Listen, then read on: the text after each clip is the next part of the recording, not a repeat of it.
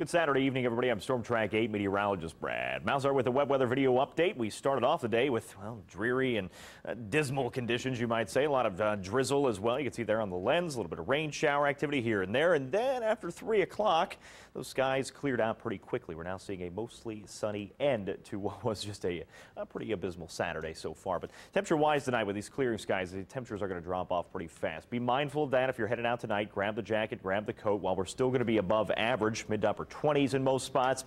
It's still going to be much colder than what we've seen the past couple of nights. So a very cold night on the way, cold start to Sunday, but overall a really nice end of the weekend. High temperatures tomorrow will rebound into the upper 40s, so layer up. You'll need the coats early on. By the afternoon hours, it's going to feel pretty nice and mild again as well. Nice dry Sunday, but things are going to change as we work our way back into the work week. Enjoy the nice little lull in the action. Temperatures in the mid to upper 40s by tomorrow afternoon. Things start to change by Monday. Through the early overnight hours, clouds will start to push their way back in. A few isolated snow showers are possible early Monday and through the afternoon hours, but more organized snowfall will start to push its way back in by Monday afternoon. Some spots could see up to an inch of snowfall. That's for most of us. There's going to be a little pocket here, I think, up north of the I-70 corridor.